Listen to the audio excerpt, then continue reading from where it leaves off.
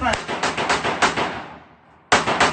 up, solutionaries? Everyone's seeing the viral video of the sister with the cat suit shooting and just being nervous, and a bunch of things going into that. There's more footage of her shooting and like being very irresponsible in the range, as well as some of that is her parasympathetic nervous system kicking in. If you don't know, ask me what the parasympathetic nervous system and how it relates, okay? Sister's viral, and everybody's like got something negative to say about it, and cool, I get that. But now that we're past that, who's gonna find out who the sister actually is and try to actually train her?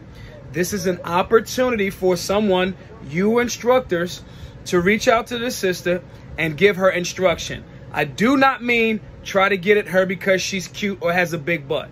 I mean try to actually help her. That's what the community is supposed to be. Step up.